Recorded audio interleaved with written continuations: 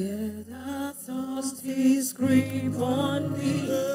You have broken every chain. There's salvation. Can you put the lyrics up for us, please? Can you put the lyrics up? Jesus Christ, my living hope. One more time, hallelujah. Hallelujah. Praise the Lord. Praise the Lord who sets me free. Hallelujah. Hallelujah. Death has lost its victory. Death has lost its victory. You have broken every chain.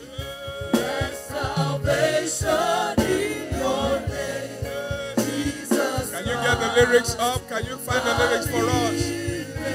One more time.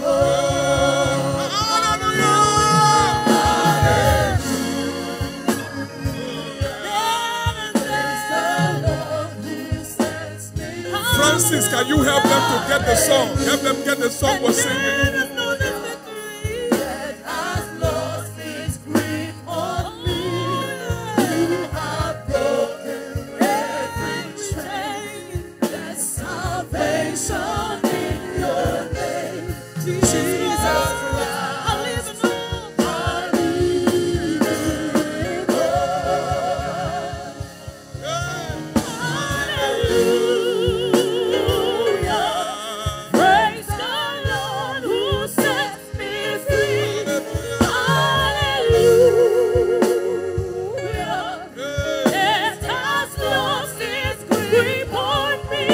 It's called Living Hope. You have broken every chain.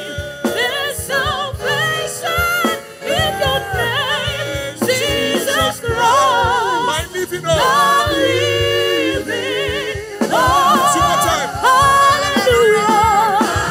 Hallelujah. Praise the one who sets me free. Praise the one who sets me free. Lost its grip on.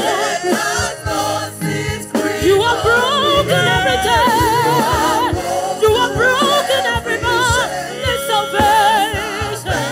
There's salvation in your name, Jesus Christ. My living hope. My living hope. Hallelujah. Oh, come on, lift up your hand and tell it. Praise the one who sets me free. Death has lost its grip on me. You are broken every day. You are broken every day. Every chain. There's salvation in your name, Jesus Christ.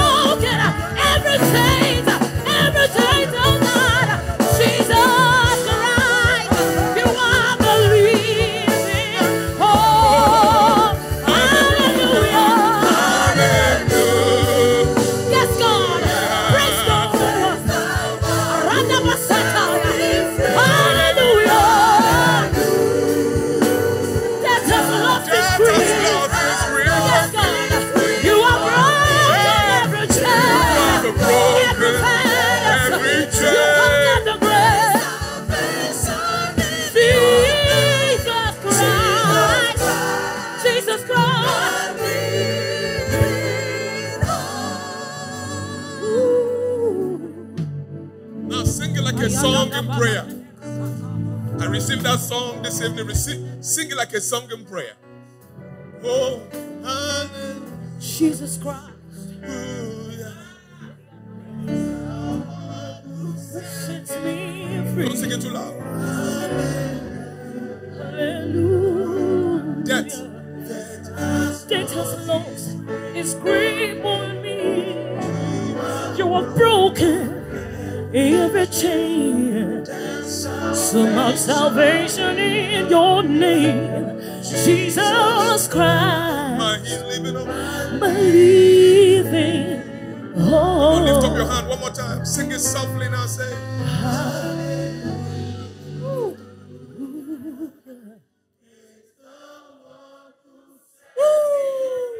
Let the anointing of God come upon every one of us, even tonight.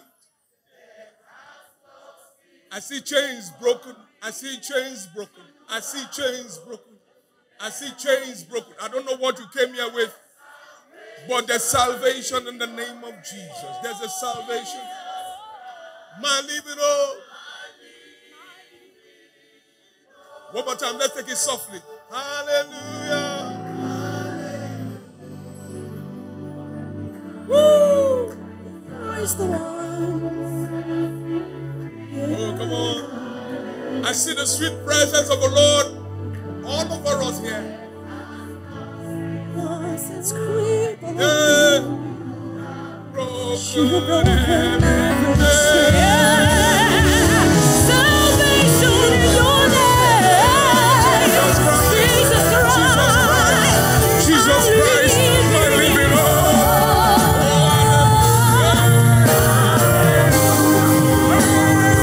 praise the Lord.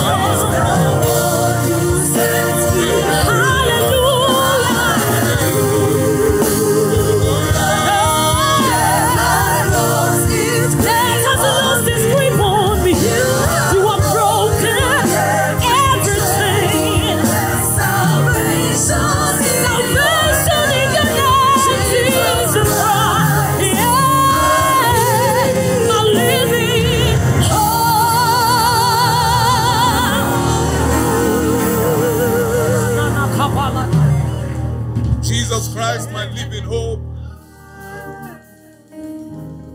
Hallelujah. Jesus Christ, my living hope.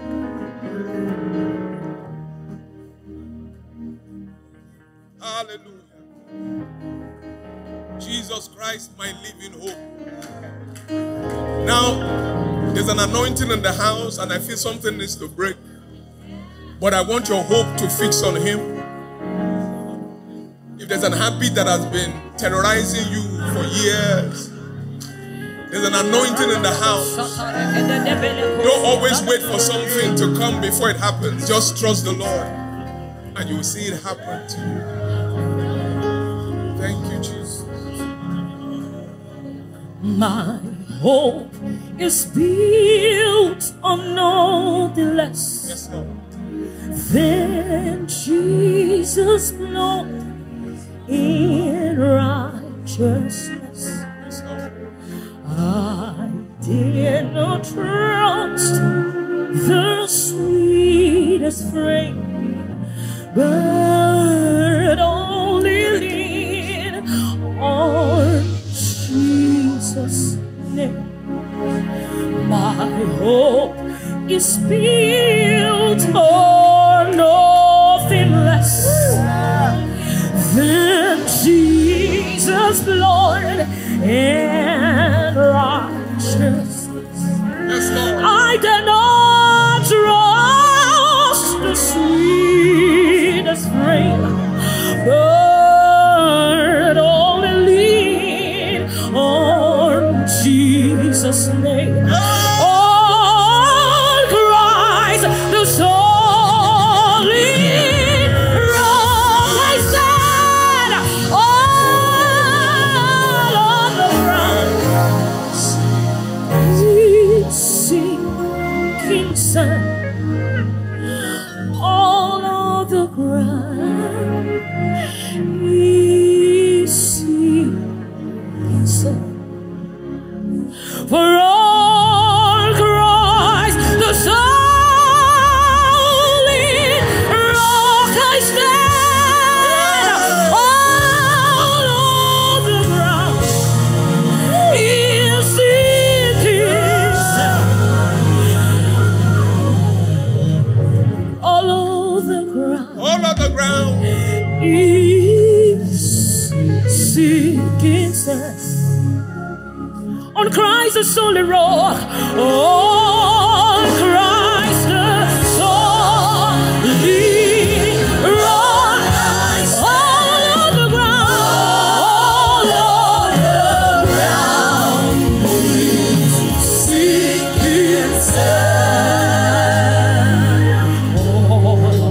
All the ground is sinking sand. Thank you, Lord. All of the ground are sinking sand.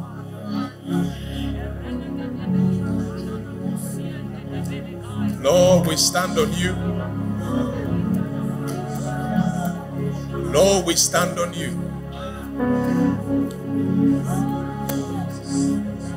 Lord, we stand on you tonight. All of the ground are sinking sand. On this issue, Lord, I stand on you. On this matter, I look unto you.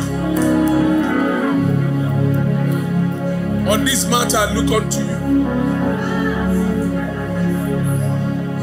On this matter, I look unto you. On this issue, I look unto you. All of the ground are sinking sand. All of the ground are sinking sand. Church, we look unto him. He said they look unto him and their faces were lightened. And they were not ashamed. Lord, we look unto you. We look unto you, Jesus. All of the ground are sinking sand. All of the ground are sinking sand. Lord, all the ground are sinking sand. All of the ground are sinking sand. All of the ground are sinking sand. Christ, the soul can stand. All of the ground is sinking sand. All of the ground is sinking sand. Come on, give him praise and adoration. Celebrate Jesus, come on. Woo! Tell somebody all on the ground are sinking sand. You may be seated.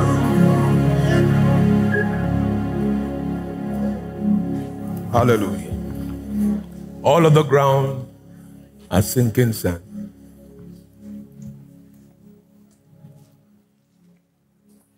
Ask your neighbor, has the rain today? It's been a raining week, all week. But tell the person, thank you for making church today. Tell the person, I know you're on a journey. Tell the person, you look desperate. You look desperate. You look hungry. You look hungry and angry. I'm hungry and I'm angry myself. Reduce the volume a bit. I'm hungry and I'm angry myself. Because you need to get to a point in your life where you need to know the intention of God that guarantees your exploits in life. One of the major challenges we all have is to understand what God is doing. I keep asking myself in this journey, there are too many kinds of experiences some of us are having. I've had my down moments. I've had my rough moments. I've had my ups and downs in life. But for every time I have experiences, I always have the assurances of God. There's always just that thing that he does that proves that he's around me. Even when I'm going through hell and high water, valley of shadow of death, he always just leaves his presence to let me know that I'm not forgotten and I'm not forsaken.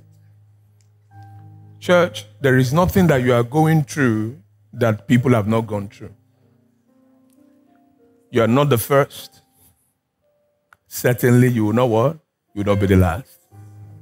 He said there is no temptation that is coming upon you that has not happened to anybody under the earth.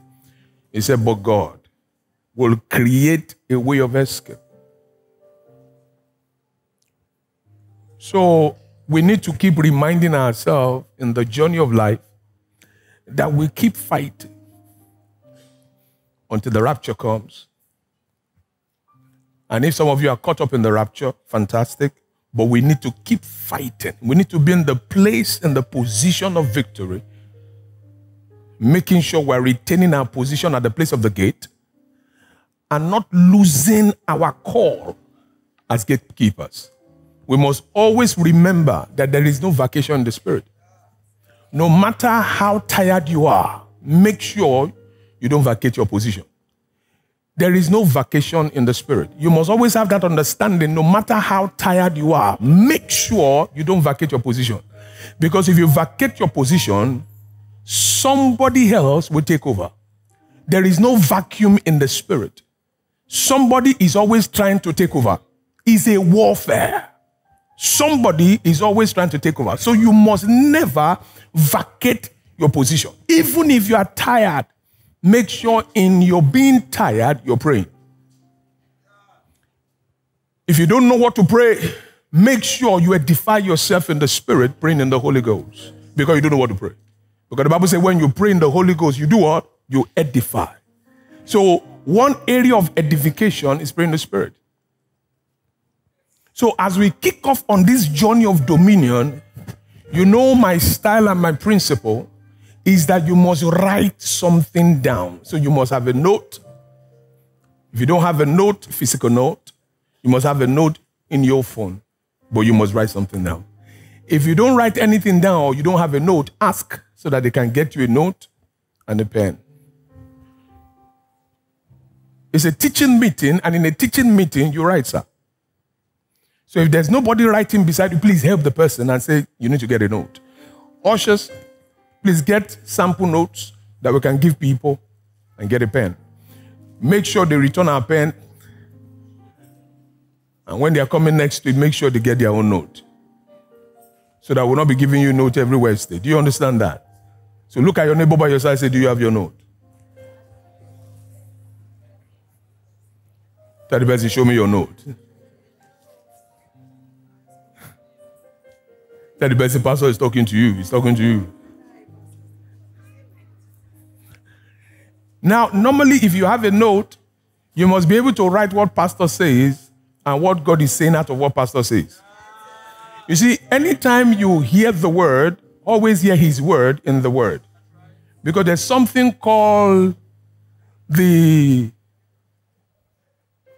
I always try to make people understand it. It's called the proceeding word. It means in every word, you must be able to find the one proceeding, the one coming at you, the one saying this is for you, the one that has your name on it. Some of you would have heard before, he said, hey, this word has my name on it. It's not every promise that has your name on it. So you must be able to identify if this one has my name on it. So in every message is not your message. Did you hear what I said? May I repeat it again? Every message is not what? Your message. It's not every message you dive into. That's why I don't pick every message. There are messages for seasons. There are messages you search for seasons. There are messages you pack to go and fight. There are messages for solution. There are messages. I remember the testimony about someone that had an HIV. And when the person discovered that she had an HIV, what she did was this. She packed certain messages and picked the Bible and picked certain books and went to lock as himself, I think it was he, and went to lock himself in an hotel and said, I will not come out of here until I find light onto my body.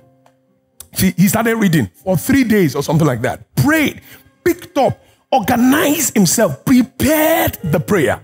Because you see, some of us, we enter the word in the place of prayer. We don't prepare prayer. You see, in prayer, you prepare. You know, like you want to cook, yeah? Let's say you want to cook a goosey soup. For some of you that love egusi soup, are you getting me? I used to like egusi soup, but I've stopped now. So for some of you that love egusi soup, you know the mixture of egusi soup. What are the mixture? Egusi, right? What again? Oil, right? What again? Pepper, right? What again? Vegetable, what again? Stuffed fish for people that like goat meat and orishirishi and all that. You pick all of that. What again? What again do you? Crayfish. What again?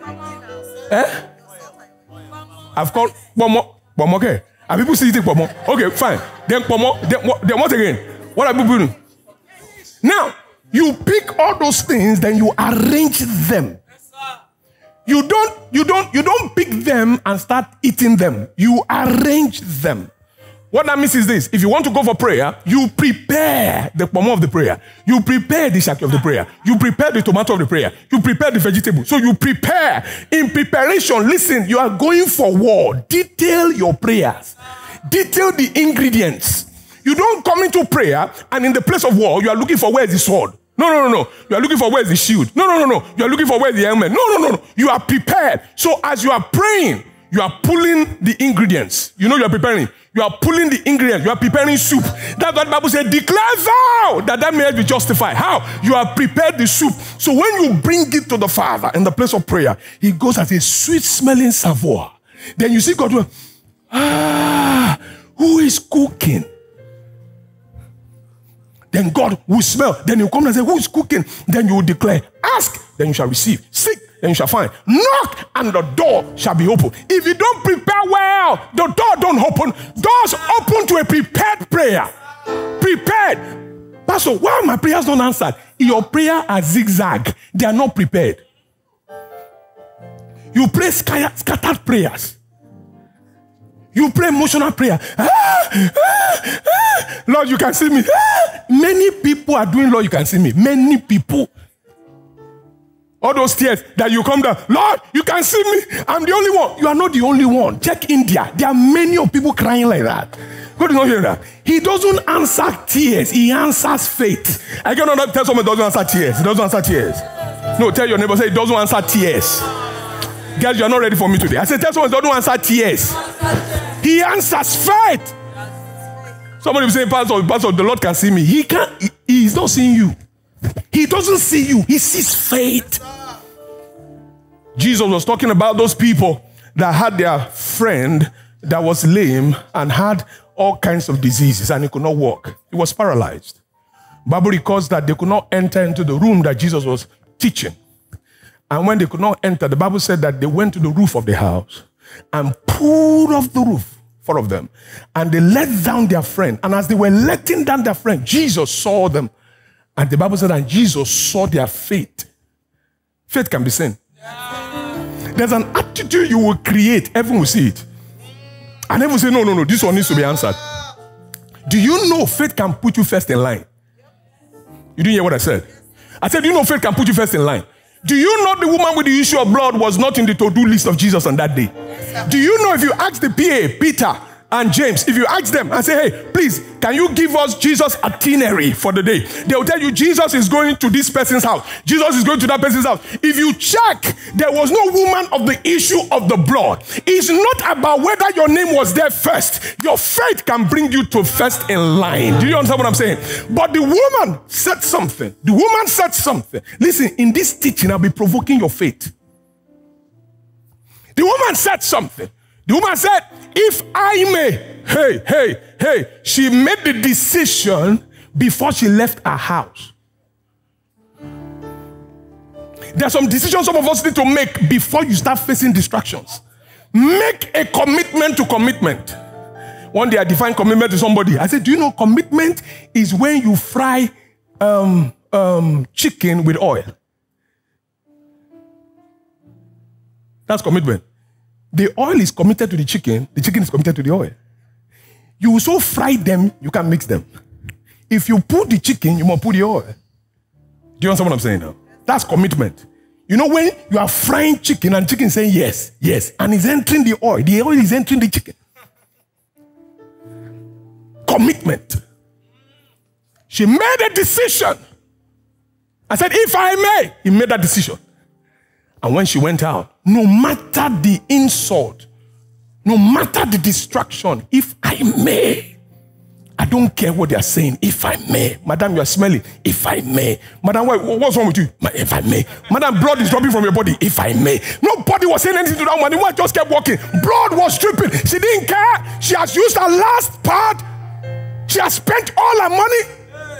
She was smelling. It wasn't perfume. He was stench. But she didn't care. She didn't look at her beauty.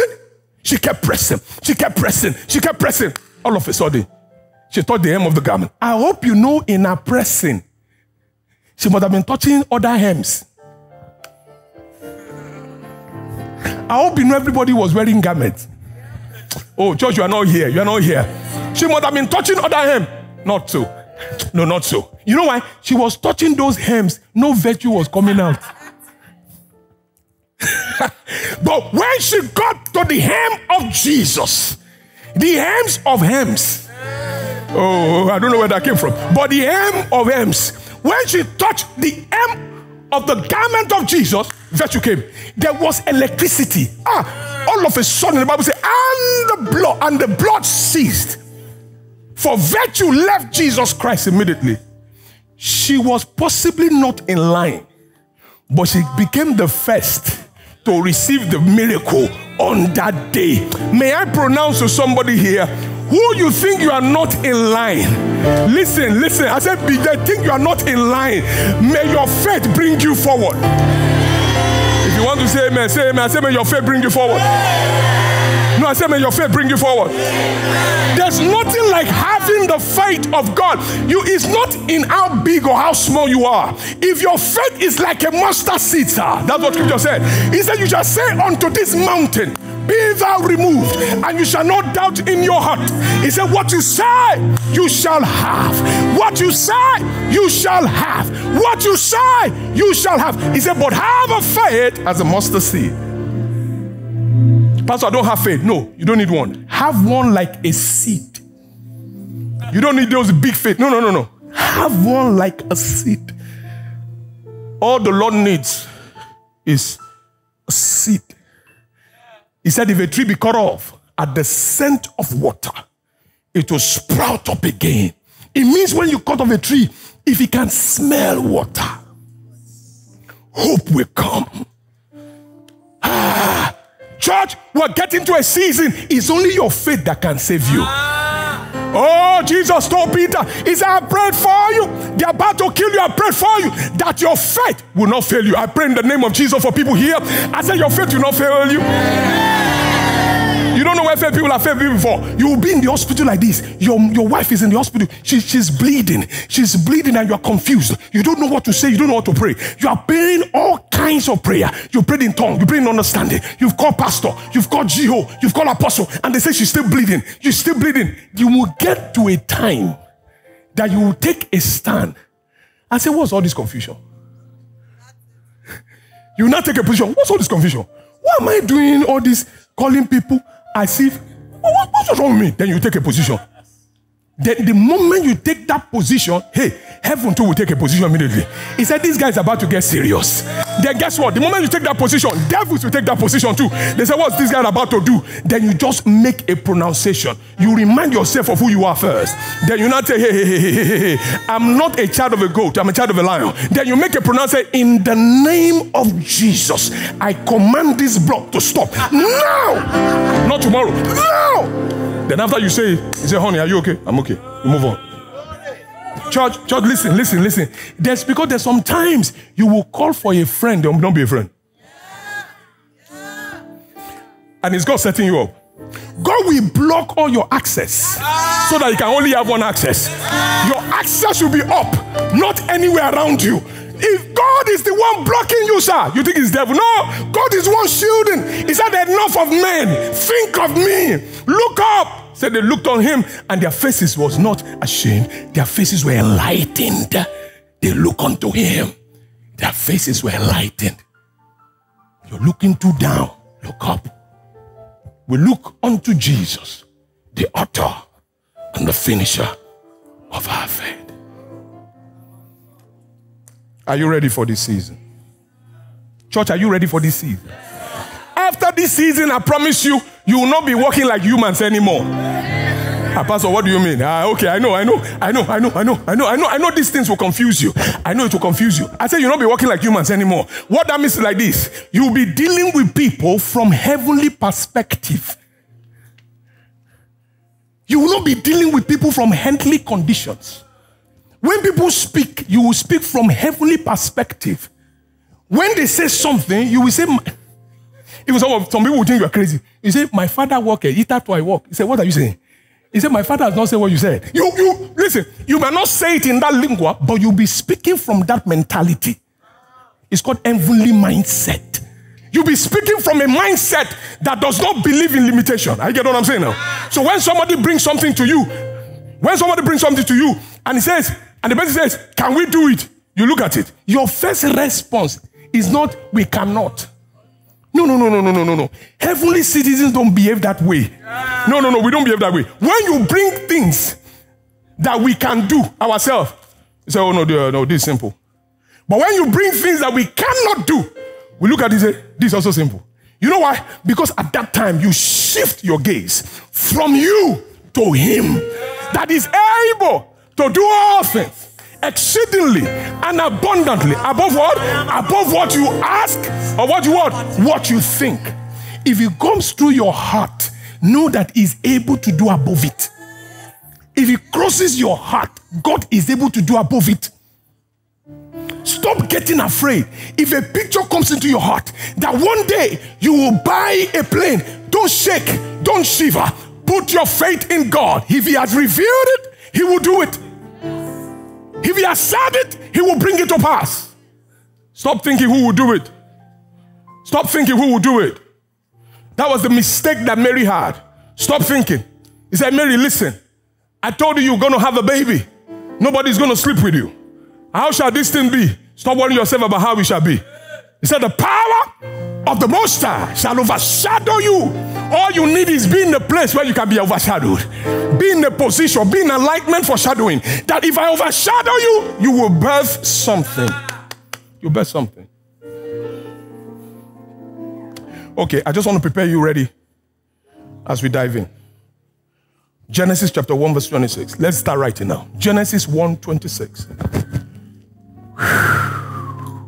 Tell someone, say, I have dominion. Oh, be doing what I do, please. I have dominion. I have dominion over sin.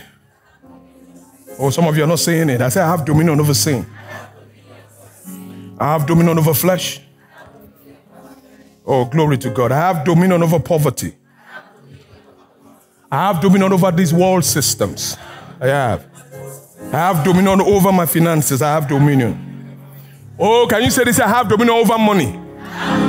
Money will not rule any of you in this place again. You will not in your life ever want to do anything. You know, people say, do anything. You will not have to do anything for money. You will never get to a point where you do anything. No, it's not about anything. Because it's in doing anything that you put your hand into iniquity. You will not do anything. You will have dominion over money. You will rule over money. You didn't hear what I said? I said you rule over money. And I'm not just talking about that legal tender. I'm not just talking about the paper. I'm talking about the spirit of it. I said you rule over the spirit of mammon. Oh, church, you are not here. I said you rule over the spirit of mammon. There will be no time that the spirit of mammon will overshadow you. Listen, spirit of mammon will not control you. Because of mammon, you will not beg. Because of mammon, you will not beg. In the name of Jesus, I said you will rule over mammon. You will rule over mammon. All these people that spirit of mammon is confusing. Any small thing you are shaking, they say you should come and pay your rent. You're doubling. It's the spirit of mammon. It's the spirit of mammon. It's the spirit of mammon that's not making some people sleep in the night. It's the spirit of mammon. It's the spirit of mammon. It's the spirit of mammon that comes and tell you, listen, I'm going to disgrace you. Do you know how many times the spirit of mammon talks to people? He said, I will disgrace you. Pay the school fees. Oh, you got in the admission. Pay. And spirit of mammon will wear suit and shirt. The spirit of mammon will wear game and come and meet you. I said, come and pay. The spirit of mammon. But you must get to a point where you open your eyes to the devil. Let the devil see you eyeball to eyeball. The Bible talking to Jeremiah, I say, I will make your face hard against their face. So you look at the enemy and say, listen, you are mammon. God is bigger than mammon. Oh, and the Bible says, who shall you choose? You can't serve two masters. It says you can serve mammon or serve me. I serve God. And whoever you serve, you want in his authority. Now, because I serve God, I rule over mammon. I rule over mammon. I rule over mammon. I rule over the I remember the day I got victory over mammon. Years ago, I got victory over mammon. Money does not move me once. I'm being sincere with you. Money, it does not move me. There was a day money was moving me, man. I will see money in my account. I'll be shaking. I will calculate everything I will buy. I'll say, thank God.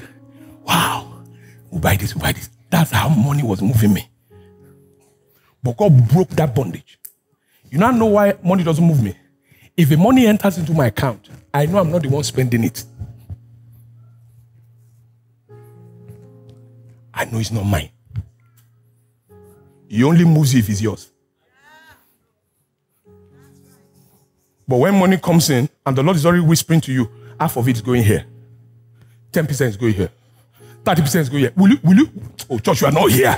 Will you be jumping when you see 6 million? Say, will you be jumping? You know your excitement will be, because as the money is coming in, you are also hearing a voice behind thee, telling you in the way you should go, so that you can walk therein. So the voice is already saying, and the money has label. As the money is landing, it has a name. So as the money is coming in, you'll be here. Johnson. I believe there's no Johnson here today. The thing is landing. Johnson. So as the money is landing, even if you want to try to remove something, you'll be hearing Johnson. And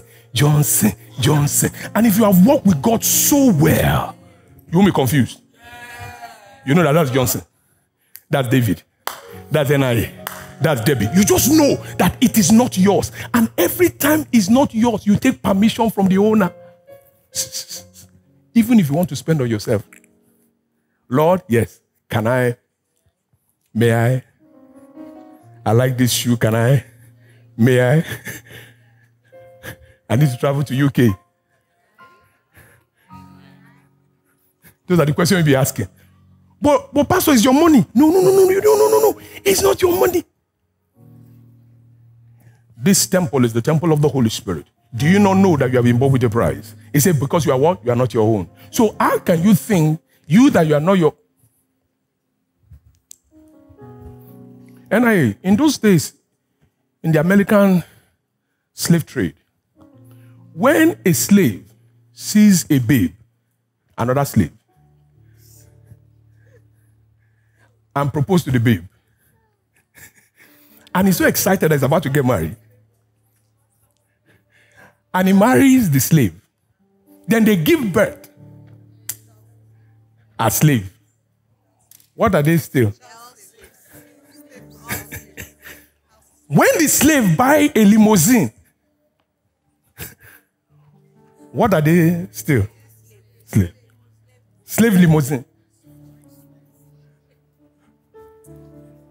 You don't know what it means? It simply means that no matter what you have, you don't belong to yourself. And you need to be glad about it. You know why you need to be glad? Because if you are a slave, the owner protects his slave. The owner protects what belongs to the slave. Now, because I'm slave for Christ, I don't pay for protection. There's an automated protection because I belong. I've been sealed. So somebody takes that priority. I don't bother myself when I sleep in the night. I'm not thinking one witch will come and press me. You know, I'm not thinking. I'm not my own. So you need to contact the owner to oppress me. Oh, we need to kill him. Contact owner.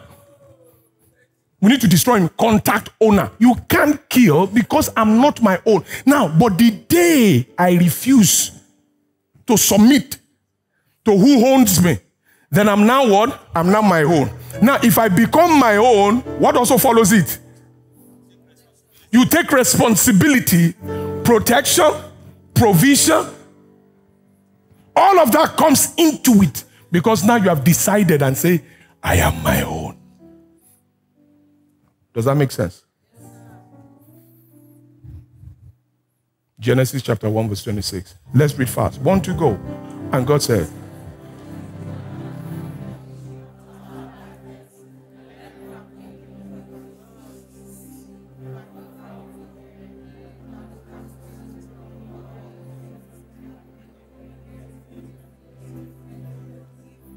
please pay attention to 126 because it's a title note to 128. So let's read 126 again. Pay attention.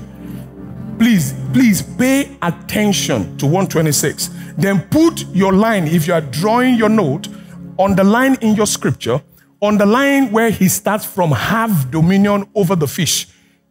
You see, when he said have dominion over the fish, over the fowl of the air. So underline that place. We're going to reference it in verse 28. So it will give you some form of harmony. So you'll understand what I'm saying. Now, let's go. And God said, let us make man in our own image. Number 2, what? He said, our likeness. Let them have dominion. Okay, over what? So what you are having dominion is clearly described. Do you understand? I'm going to come to that later. Over the fish of the sea, over the what? The fowl of the air, over the what? Over the cattle, and over all the earth, and over. So you are seeing almost 4 dimensions. You're seeing the air, you're seeing the sea, you're seeing the earth, and you're seeing under the earth. Let me take it again. Let me take it again so that you can notice what I'm doing. He said, let us make man fish the sea, bird the air, then cattle over the earth. Then there is something, if you understand the deep understanding of Kripet, it's talking about things under the earth. So there are 4 dimensions which we are going to come to when we start talking about how Christ reigned. The air, the sea. The Bible said he looked at the sea and he said what? The earth, then under the earth. Under the earth is defined as Hades, which you're going to come to later. Please follow me. Listen, let me say this before I get into this. Some of you may have watched Dominion messages in so many places. Some of you have heard Dominion messages. Please, I'm begging you. What I'm about to say will affect your theology. I'm going to be saying certain things in my normal way, my normal style. It will change the way you see things. So tell the person by your side, okay, unpack what you have been packing all these years. Just unpack it somewhere. Tell the person unlearn. Just tell the person remove. Be free. Tell the person no beef, don't beef. Just relax. I'll be saying things that are not normal. But listen, go and check them. That's what I love about this class. Go and check them if they be true. Then see me one-on-one. Are you guys ready for a drive? So the first thing I'm mentioning here is very simple. There's a dimension of dominion that all of you need to know how to operate. Some of you can operate in the air, but not in the sea. Some of you can operate in the sea, but not on the earth. Some of you can operate in the earth, but what about the under the earth? What are those dimensions of dominion? We will speak to it. I'm not saying you are fighting Mami Water because I said sea. I get what I'm saying now. Because I know where your dimensions are. Because every time you've had water spirit, how many of you have engaged water spirit? I know some of you have, even some of you, they've called you that you have water spirit before. I know some of you are here. When they were laying hands, I said, hey, madam.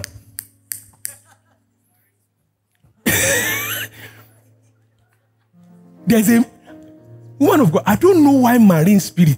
In US, when they are doing deliverance, you don't hear marine spirit.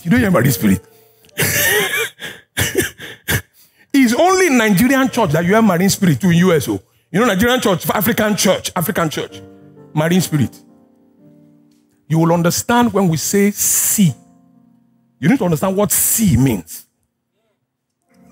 Jesus looked at the sea and he rebuked the sea. He said, be still. Who was Jesus talking to? Hold on. He rebuked the sea, Pharaoh. Be still. He didn't think twice about it. He said, be still, and went to sleep. He didn't think whether the sea will answer. You know why? Because the original intention was in place. Have dominion. Church, if you speak from the point of dominion, you don't question whether it will happen.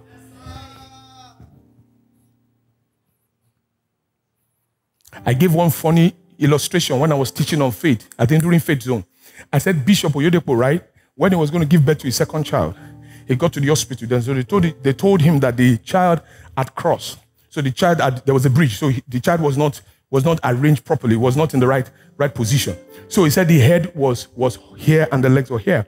He said when he got there, he said he looked at the doctor. Doctor said, oh, this child, there's a bridge. He said he looked at the wife and he said, child, turn. When he said child, turn, he left. I said, if it was Emmanuel, child, turn.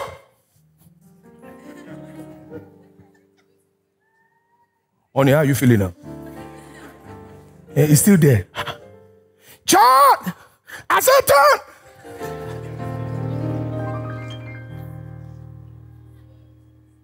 Then I will now go. Then I will now call somebody that is there. I said, Tom. He said, Pastor, it's still there. Put your hand on it. Put your hand on it. Turn! You don't, okay. You see, after that first turn. The other ones, oh, you are operating faith in doubt. Did you hear what I said? You are operating faith in what? In doubt. Your doubt, you have faith in your doubt. Oh, you didn't hear what I said there. Some of you didn't pick you didn't pick. You have doubt, but there's faith in it. You are operating strong faith in your doubt because you are almost telling yourself that, will it happen? Has it happened? Will it happen? Has it happened? Will it happen? Has it happened? Because you feel you're the one doing it.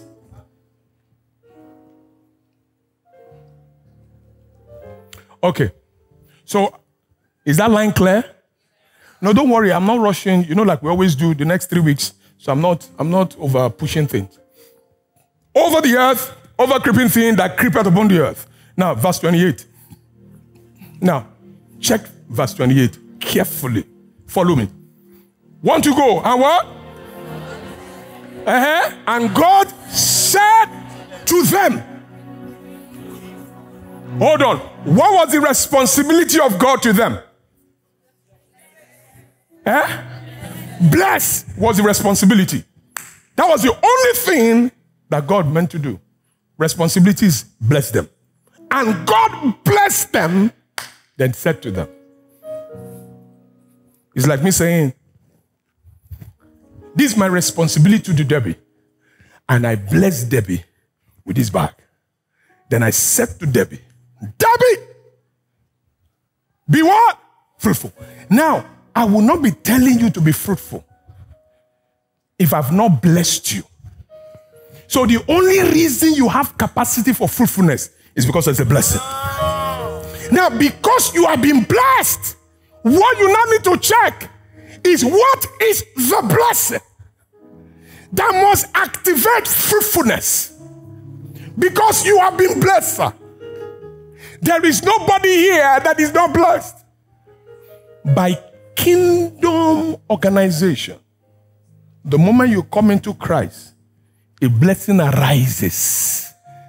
He said, the Lord that blessed us with all spiritual blessings. In what? In heavenly places. So everybody is blessed. Thank you for someone that said amen. You are blessed. I hope you're not cursed. That's the one you react to. I said you are blessed. Amen.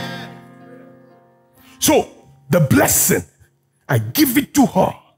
Then I say, hey, madam, Be fruitful. Now, have I done my part? So who's doing the other part?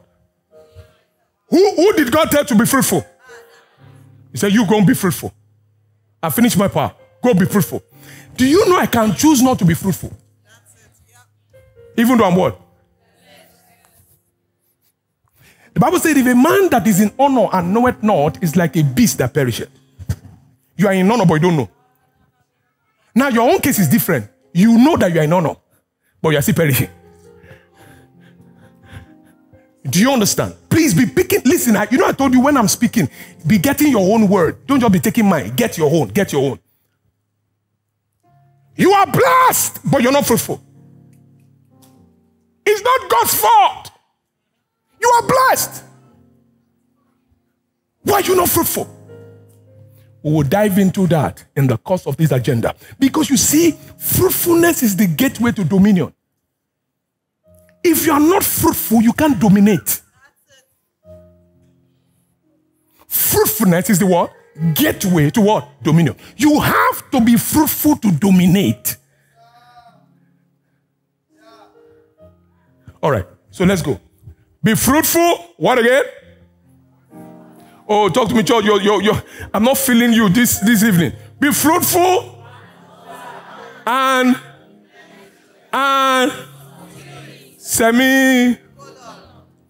English student. When you have semicolon, what's about to happen? Oh yeah, you don't whisper. English student. When you see semicolon, what's about to happen? Huh? Continuation. Explanation. Explaining it further. Giving us detail. Telling us how it works. Now, it now says, replenish it, have and subdue it. And have dominion. Over what again? One. And over every living thing that creep upon the earth. So what's he trying to tell you there? Very simple. You can't have dominion if those things have not happened. Fruitfulness, multiplication, replenish the earth, and subdue it. So I just wanted to give you that background as the foundation. So that when we are teaching, always remember these things I've just mentioned. That I cannot experience dominion power or dominion mandate except I'm fruitful, except I multiply, except I replenish, and except I subdue. When you operate in this dimension, then dominion will come. Amen.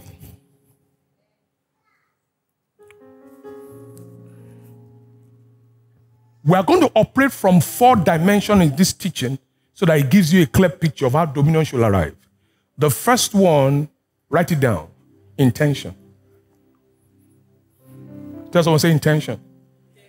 Intention is the original script of God about your making.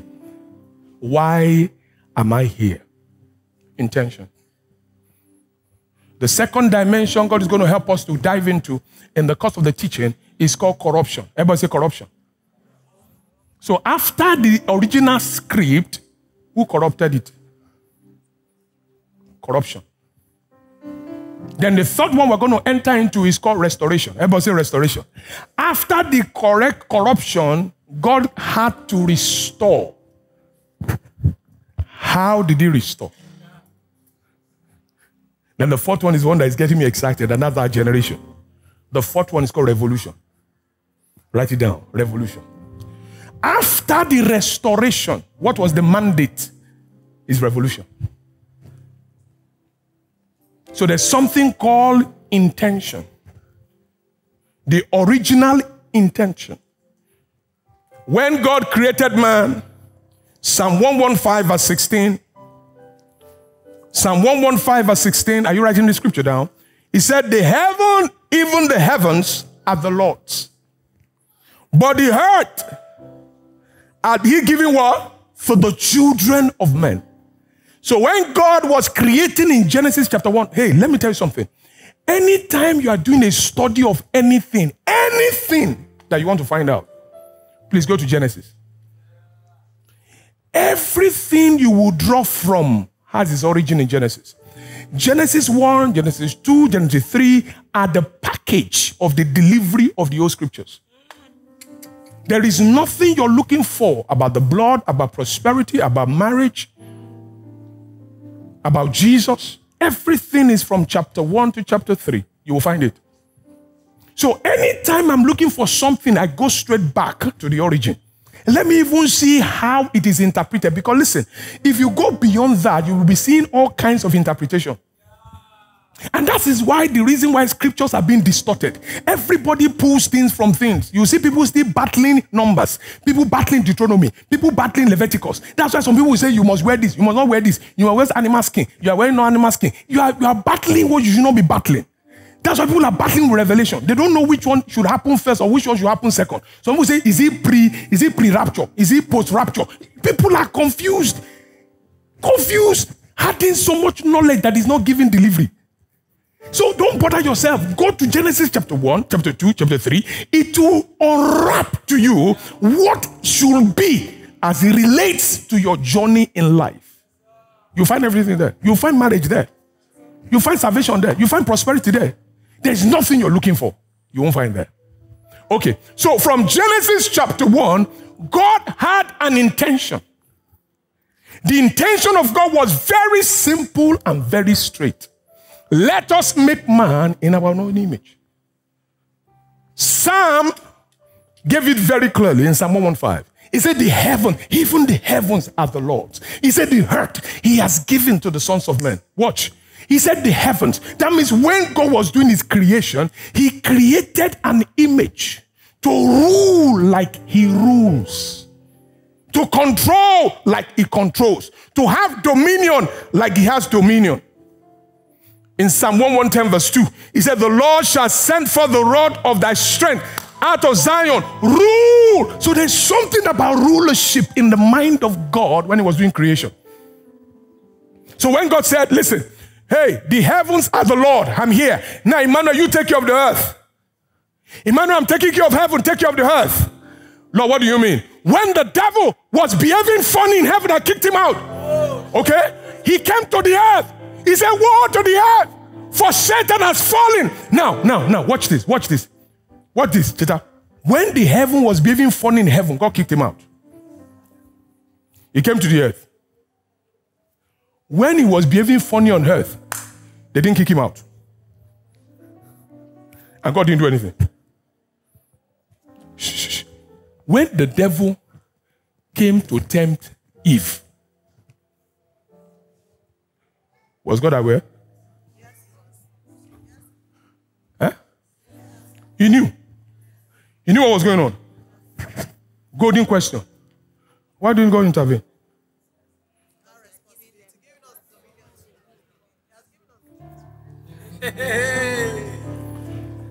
By rule, I hope you know that when God makes a pronouncement, it's not only the heavens that hear, even devils hear. Do you know that's the reason why God can't break his own rules? Talk to me, church. Do you know that's why if anybody sins, judgment must come? Do you know why God could not just maneuver and say, I'm almighty, and because one sin, I just say, okay, I will scatter everything now. Nobody will know. All of us just go blank. Then everybody just appear like Adam. We are here again. No. You know, he would have taken God anything. Now, we have sinned yet. We are fallen short of glory. God can just say, okay, you know what? Let me create human being. Pam! And just create everybody afresh. Then we appear. Then all of us have forgotten that somebody sinned. God could have done that. But he will not be just. So what did God do? Simple. When a man sinned, it was already written and spoken that it is appointed that after a man sinned, he must what? He must face judgment. So God knew there has to be judgment. The devil also has the script. So if God does not follow through with that script, God will be a liar. So God, in his infinite wisdom, needed to play the script. But God knew that whoever will play that script must have a pure blood so that he doesn't come every time to die. So that's where the devil missed it. Because when God was playing that script, he used himself to play the script. So when God sent his son, now the devil did not understand when he said the Son of God. He was saying the Son of Man, not the Son of God. So when he was saying Son of God, he didn't understand. He saw the Son of Man. He just knew this guy can perform miracle like Elisha, like Elijah. He just said, okay, this guy can perform miracle. But he did not know that this is not one that perform miracle. He is miracle himself. Church, you are not here. You're not getting what I'm saying. That's why when he said that, listen, I am resurrection and I am life. That's what he was saying. So when he entered into a body that the earth prepared for him, he entered into a body. He is not body. He entered into a body. He said, the body has now prepared for me that I may fulfill the volume of book that is written of me. So he entered into the body. He wore the body suit of human being because a man has to die. So he submitted himself to death, even death upon the cross.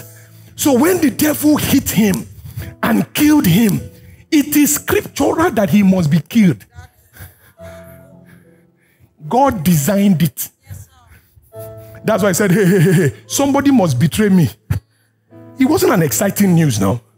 Do you know what it means for you to know the person that will betray you? If you know that somebody in a group is about to kill you and God gave you a word of knowledge, what would you do? And I have a word of knowledge that you're about to kill me. Okay, I will set you up. Now, but Jesus knew that Judas was the one that was going to kill him. And Jesus told him, please, whatever you want to do, do quickly. Even Jesus was rushing the gate. Oh, guys, I know here. Jesus was rushing it. Just say, shh, do it fast, do it fast. I can't wait. I need to die. If Judas, I'm going ahead of myself now. If Judas had known, that killing Jesus was going to set a revolution, you know what he would have done? Mama, you know what he would have done? He would have created security around Jesus. Demons will play PA. Oh, you didn't understand? Demons will play PA for Jesus. Demons will be the one protecting Jesus. If any principality near Jesus, demons will fight. You will see demons fighting. Don't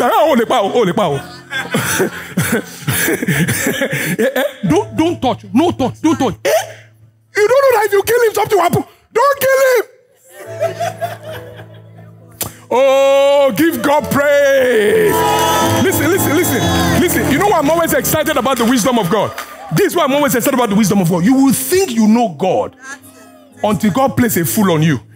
There was a good scripture I saw one day and it scared me. He said to the froward, God will be froward to them. That's when I knew God can be dangerous. If you think you can cheat, God will cheat you. Oh, you think you can cheat? God will cheat you. Oh, you think you can do 419? God will play your role.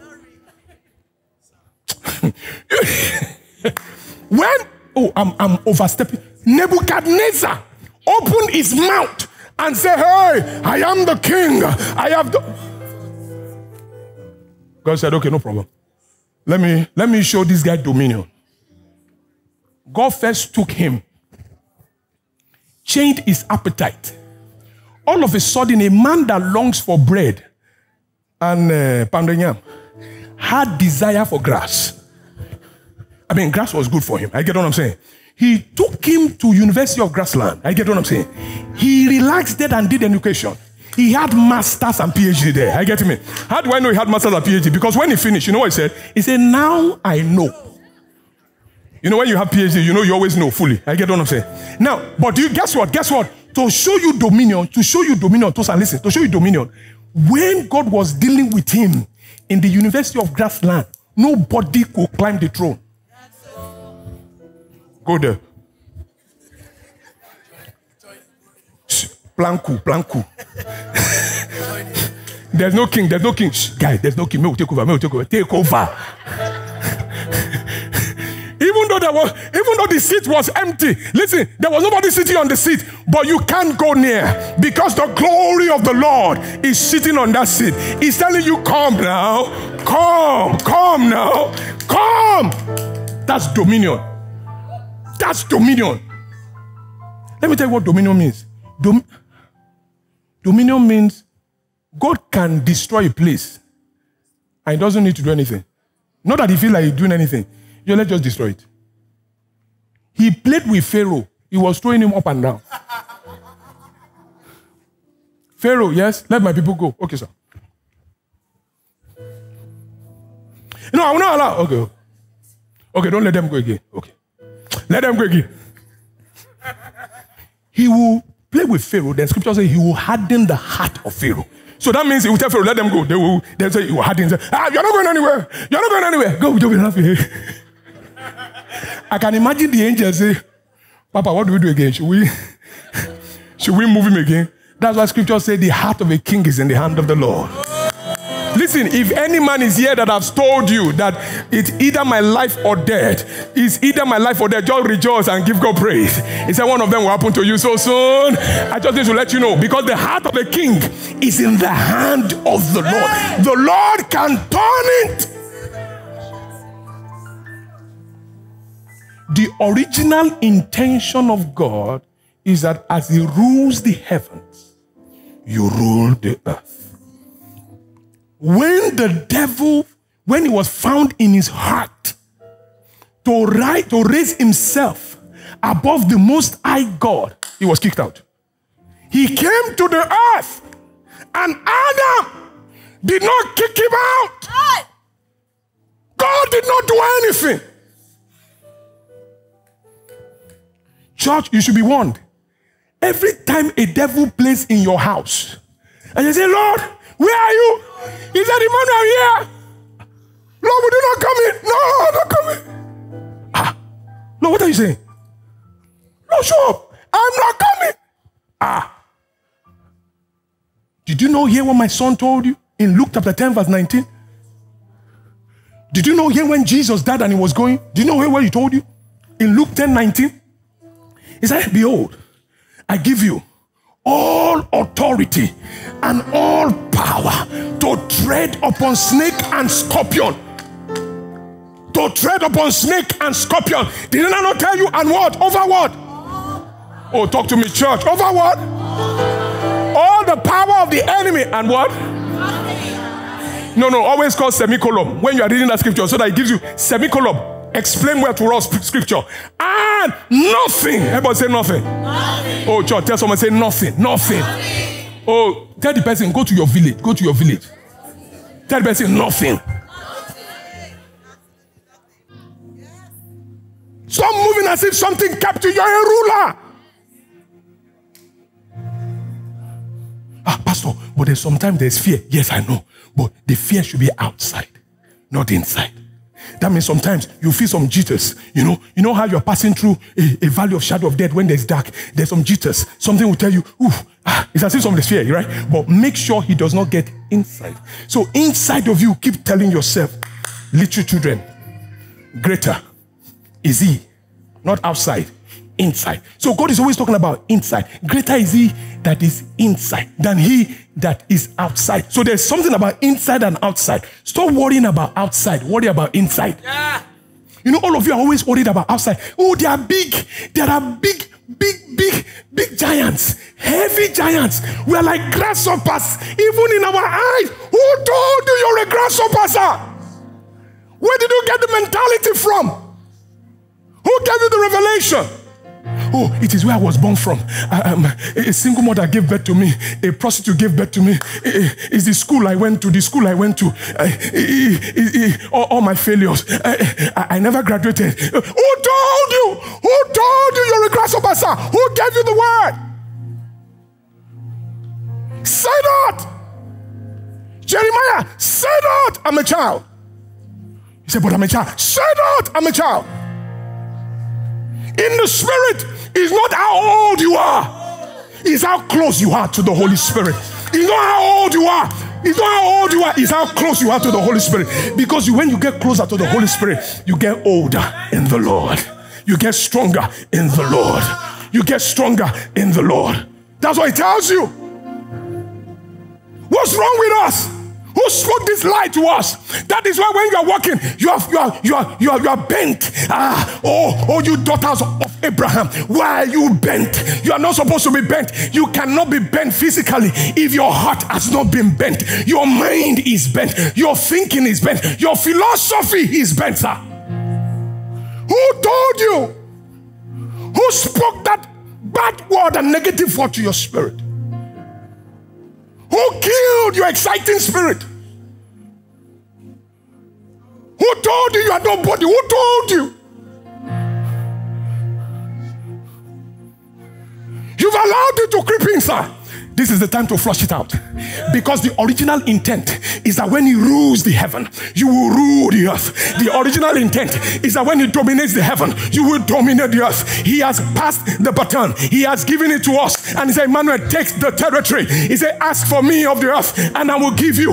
Ask for me of the earth, and I will give you all of that for your possession. Emmanuel, I have given you. I have given you. Why are you worrying me?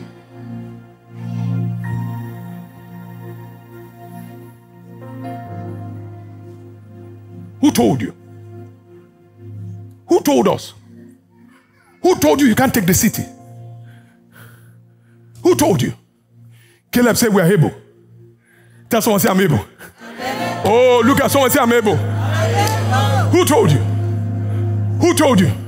If you hear our stories, if you hear our story, if you hear so many people's story, we all had a very quack story, not an organized story, a distorted story, a story not in straight line. The story is all zigzag. But let me tell you, as you're having those story, God is writing this story because all things work together.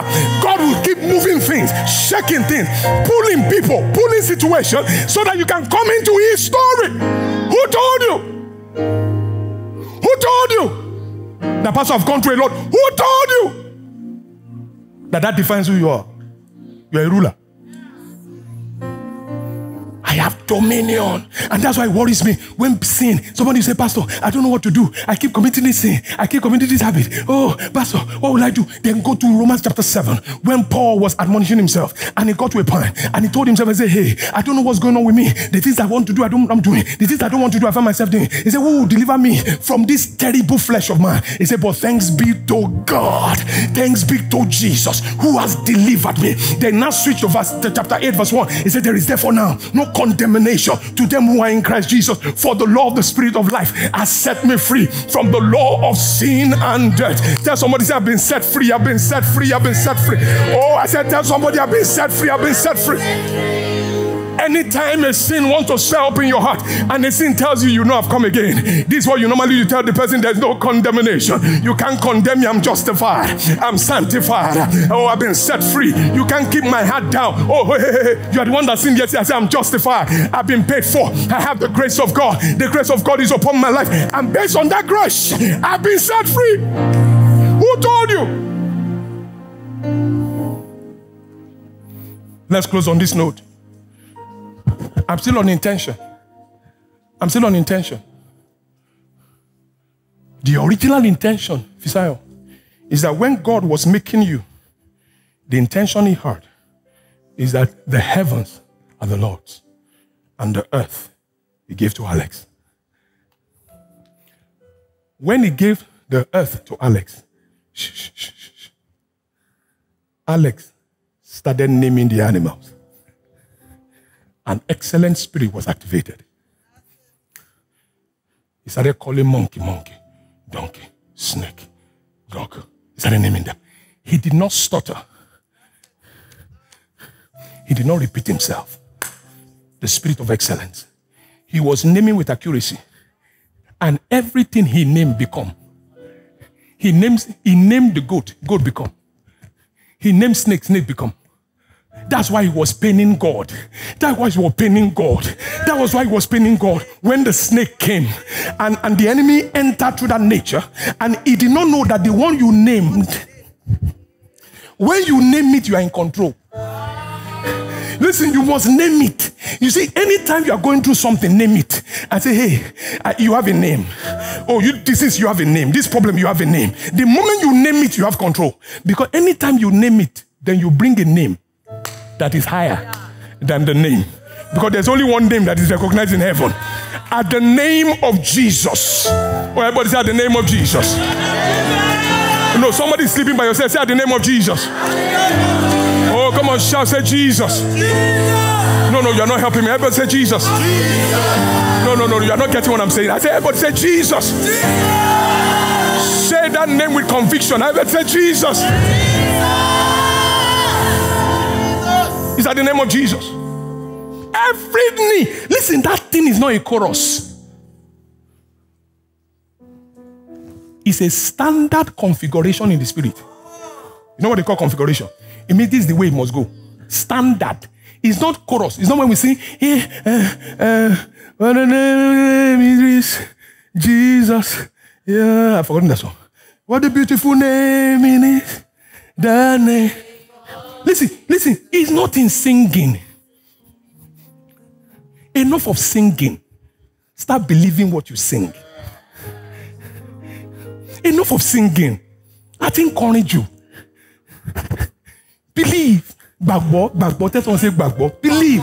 Listen, you see, anytime I'm using language, it's because sometimes I can't explain it.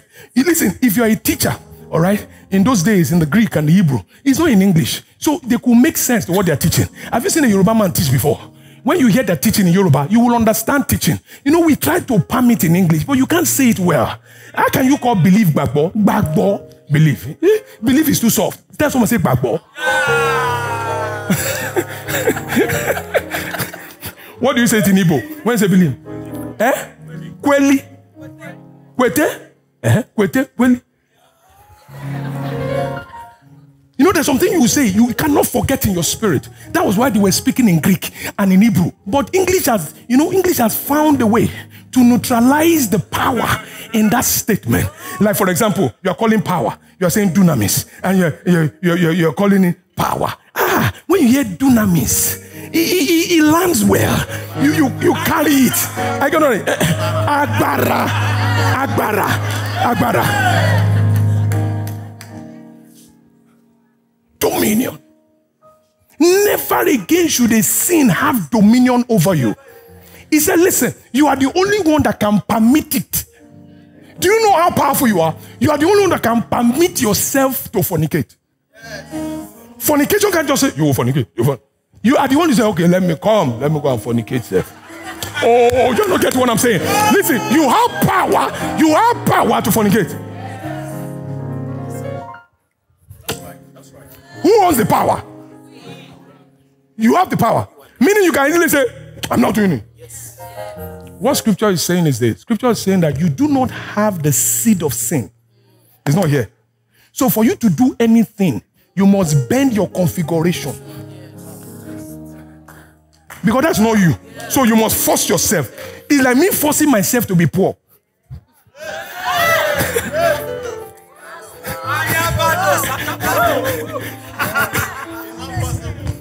My lineage, my covenant of Abraham is a covenant of wealth. So for me to be poor, I need to force myself. Oh yeah, Emmanuel, you have to be poor. Oh yeah, Emmanuel, for you to be poor, be lazy. You won't do anything. Okay, I want to be poor. I will not work again. I will not give. I want to be poor. Do you know in 3 weeks you can be poor? Because you also have the power to be poor. See how powerful you are.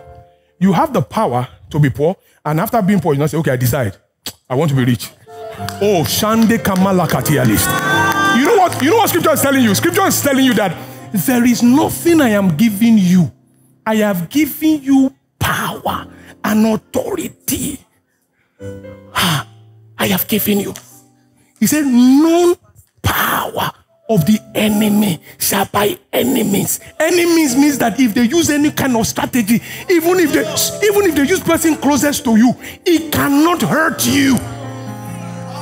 One of the most dangerous scriptures, put it up for me. I think it's Mark chapter 16 and 17. I will close from there. Mark 16, one of the most dangerous scriptures that some of you have never noticed before. And we got a testimony about it. I heard the testimony and it blew my mind. He said, these signs shall what? Shall follow them that believe in my what? What shall happen? Now, so all of us are good with that one, right? That one is simple to understand. Is that right? Meaning that in his name, you should do what? Cast out devils. Now, it means you already have power. So anywhere there are devils, you should have the power to cast it out. So tell somebody you can cast out devil. You can cast out devil. Look at the person again. Hey, I hope you're a believer. So that you will not be casted out yourself. No, remind the person, I hope you're a believer. I'm talking to you. Because he's talking about people in his name. You don't come in your name. So, in my name, they shall cast out devils. Number 2. So we all understand that also. We can speak in new tongue. Now watch number 3. What's number 3? Go. They shall what? Take up serpents. Church. You know, I like describing things well so that you will understand scripture. Man of God, I will cast out devil. No problem. I will speak in new tongues. No problem. Serpent is walking.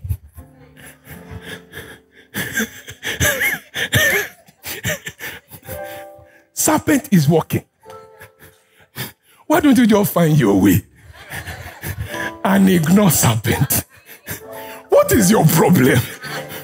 Kini serpent, just find your way. But what scripture says? It says, what? You shall take up. You know what it means you shall take up? It means you will enter into some zones. You already know that there are serpents there. But God is saying, enter. So as you are entering, serpent, take up. As you are taking up serpent, you are taking up. Take up serpent. Then this one, if. Everybody say if. This one is in a different level. The other one is take, serpent. That's warfare. The other one is if, so that you don't approach foolishness. That one is wisdom. That one is you don't go and drink something and say you want to prove God. That one is you don't go on the main road and say, I'm going to see whether God is operating. You now say on the expressway, God is not operating. That if there is operate wisdom, not foolishness. But if peradventure you drink a deadly thing, he happened to a brother, I heard his testimony. He was in the lab. So in the lab where they had all kinds of chemicals. So they used to do a lot of things, a lot of mixture. So they also have a place, they have water that they drink. You know. So while he was so thirsty, he just took one of the cups that was by the lab side and he just drank it. You get what I'm saying? So he had taken it. Then I think the colleague just said, hey, please let me bring that in or something like that. You say, what? He said, that the cup there down. He said, is that in the water? No, he says it's acid. It's acid. You know, he has taken it a while. He wasn't feeling anything. Now, somehow when you now notice that it is acid, the moment, hey, look at faith. The moment you start thinking it, then it starts manifesting. But the guy started speaking. Oh, you didn't hear what I said? The guy started speaking. He entered into the scripture and started telling him that if I take it, it will not hurt me. And he started speaking to himself. Oga, acid turned to water. Oh, church, you are not here. Everybody say dominion. Some of you, let me through with you. Some of you read the scripture, you don't believe it.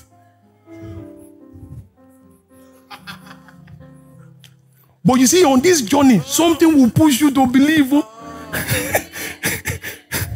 Something will force your belief. This journey, something will press you. You will have to operate in something. If you don't dominate, they will dominate you. Lift up your hand. Let's give God praise. Thank you, Jesus. Thanks for watching the Potter's House of Lagos Global Broadcast. For more information, please visit www.thepottershouseoflagos.org. You can also follow us on all our social media platforms to stay up to date with everything we're doing here in this ministry. Thanks for watching. We'll see you soon.